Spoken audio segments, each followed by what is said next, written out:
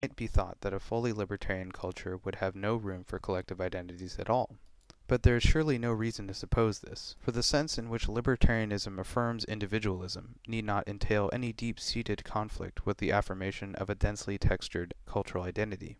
It is quite possible to be an individualist who cherishes the sense of place, who treasures the contribution historical predecessors have made on his or her sense of self, who recognizes the importance, indeed the inescapability, of learning about the world and one's place in it from one's traditions. Cultural libertarianism need involve no commitment to a Promethean view of autonomy, an existentialist vision of self-creation, or a naively foundationalist rejection of tradition. One can be a cultural libertarian without aspiring to be the deracinated individual of philosophical fantasy.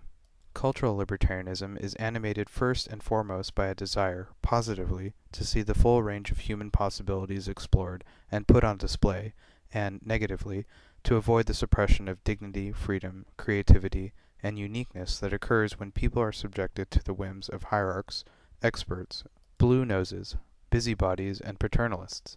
In short, cultural libertarians, quote, don't want to push other people around, and don't want to be pushed around themselves, end quote. From Murray N. Rothbard, letter to David Bergland, June 5, 1986, quoted Justin Raimondo, An Enemy of the State, The Life of Murray N. Rothbard. Seeking neither to push or to be pushed is quite compatible with seeing oneself as part of a wider whole, with making sense of one's own story in light of a more comprehensive narrative. Rejecting illiberal identities. But if support for cultural libertarianism need not mean opposition to collective identity in principle, it is still certainly the case that it does mean rejection of particular sorts of collective identities. Cultural libertarianism will certainly prompt rejection, for instance, of racism and of multiple varieties of nationalism. It is quite possible to be a peaceful racist, to avoid racially motivated violence against person or property while nourishing prejudice and fostering and engaging in unwarranted discrimination.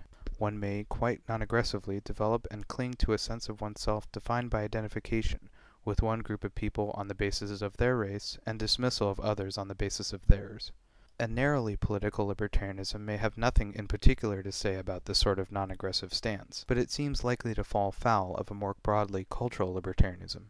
Even if it is itself expressed nonviolently, this kind of racism can prompt violence. Racialized distributions of wealth and social power are often rooted in past acts of violence.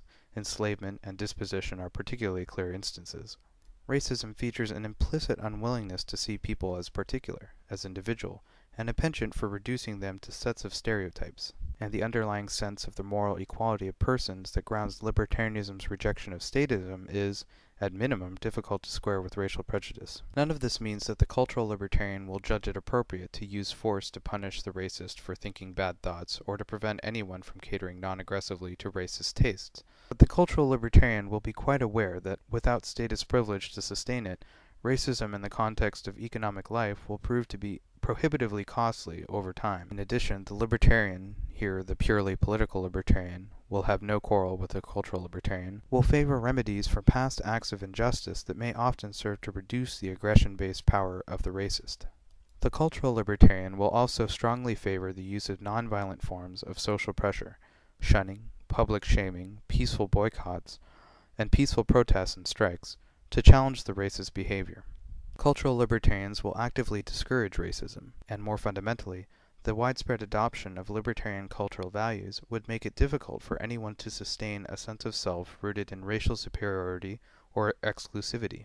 There is no obvious incompatibility between embracing cultural libertarianism and identifying with a particular place, provided one simply values its treasures for their own sake, or prizes its contribution to making one who one is, rather than judging other places to be objectively inferior. G. K. Chesterton and Bill Kaufman provide obvious and appealing models for an admirable localism. Conventional nationalism is another sort of creature altogether, however.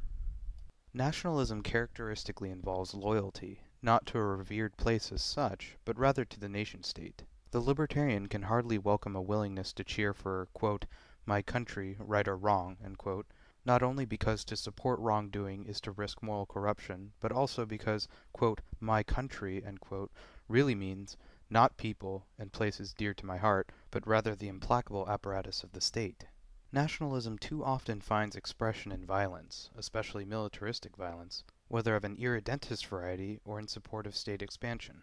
Of course it need not, but the cultural libertarian will be wary of its capacity to underwrite aggression. He or she will also look askance at nationalism's frequent valorization of state boundaries, which often fail to track culture or geography meaningfully. There may be little connection between the actual people and places on which one's loyalty focuses and the borders of one's state.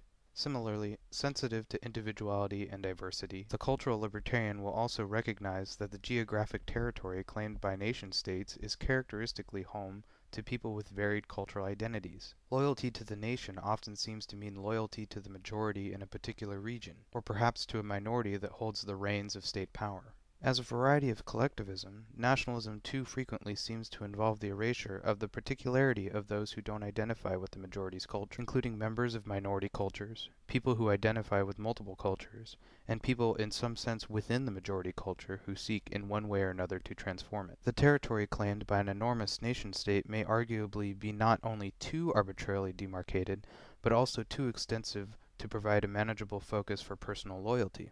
A genuinely local perspective may often prove more compatible with human-scale attachments. This does not mean, of course, that one can or should ignore the role of others who are not local in shaping one's identity and experience. The loiner may recognize London as a world quite different from his or her own, while still acknowledging that Trafalgar Square memorializes events without which life in Leeds might be very different indeed. But this need not provide an opportunity to smuggle nationalism in through the proverbial back door.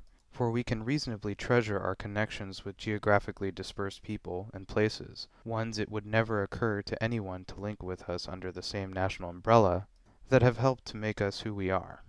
Preserving identity in a libertarian culture.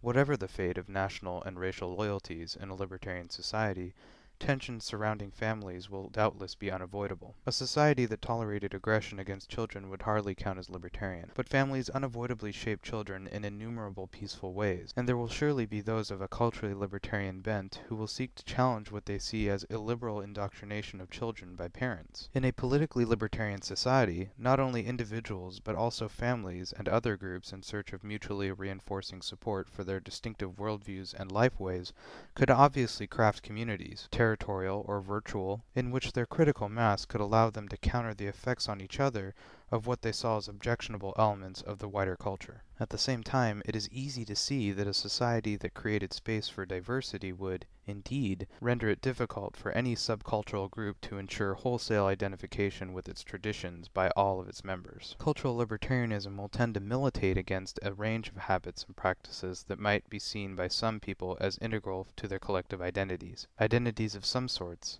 I have already instanced racism and many sorts of nationalism, but there are obviously others, will not be likely to survive in a libertarian culture. Others will persist and perhaps even thrive, while being transformed by libertarian attitudes that undermine subordination and exclusion.